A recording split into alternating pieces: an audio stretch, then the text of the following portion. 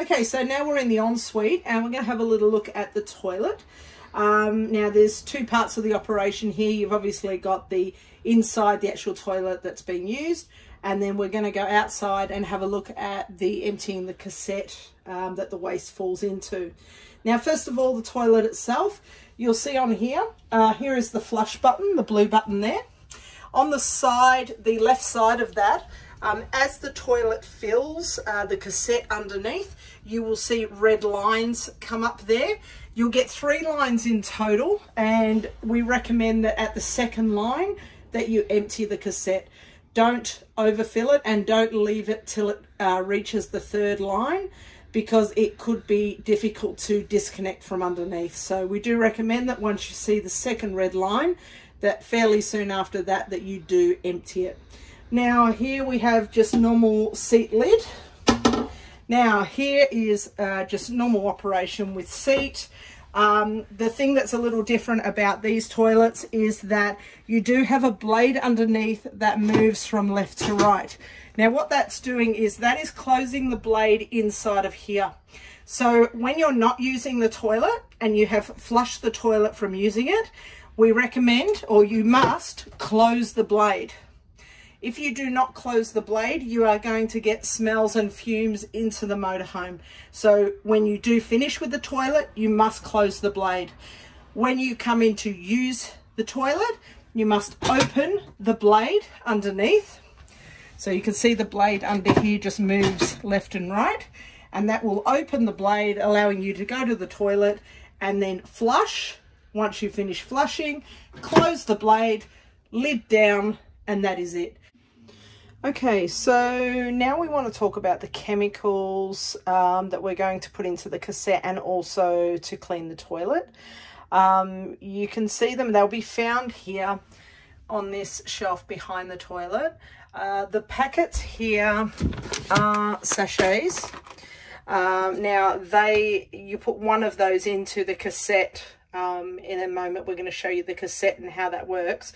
You'll be putting one of those in with about 1.5 to 2 litres of water into the cassette, and that's all you need to do with that. Then you've got your normal bathroom cleaner, which you can use for the lid and the back of the toilet and so forth. So that's that one there.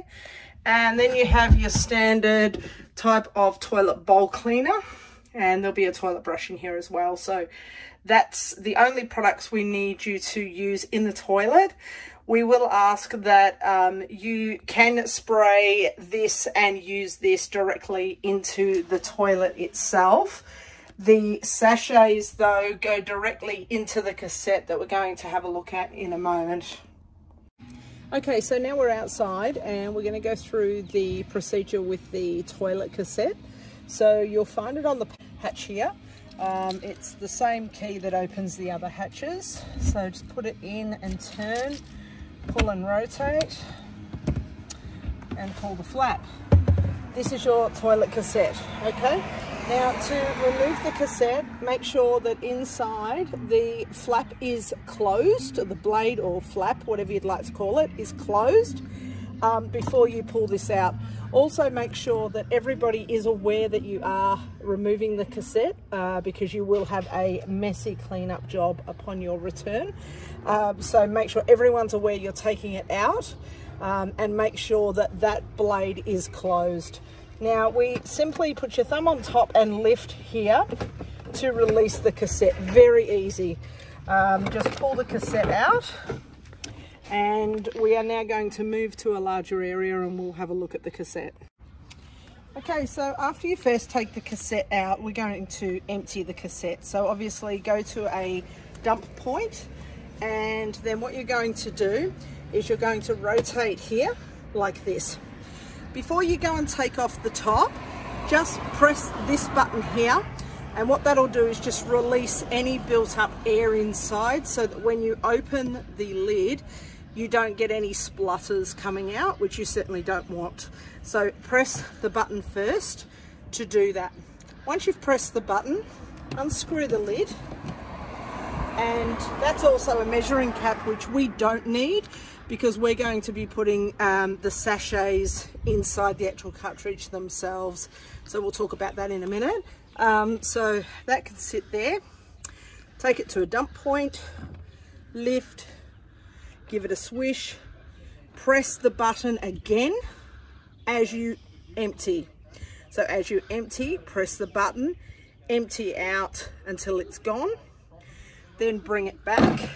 Okay, this is at this point where you lift this off, give it, open the blade up, which is this nozzle here, put a little bit of water in there, give it another swish around and empty again. Okay, then once it's done, you can close the blade and put the lid back on top like that, and put the lid back in here, screw it back on, put it back into position. Make sure that this nozzle is facing forward, because that actually, when you put that back into the housing, that actually falls into a groove inside the housing. So to add the chemicals into the cassette, you simply lift this off, turn that to open the flap, add 1 sachet in, about, I'd say probably a 1.5 litres to 2 litres of water. Make sure that the bottom is totally covered. Close the flap, replace the lid. Now, in some instances, you may find, if you find that your toilet is reading that it's full when it's not, and you know that you've emptied it and it couldn't possibly be full, there is a little gauge inside.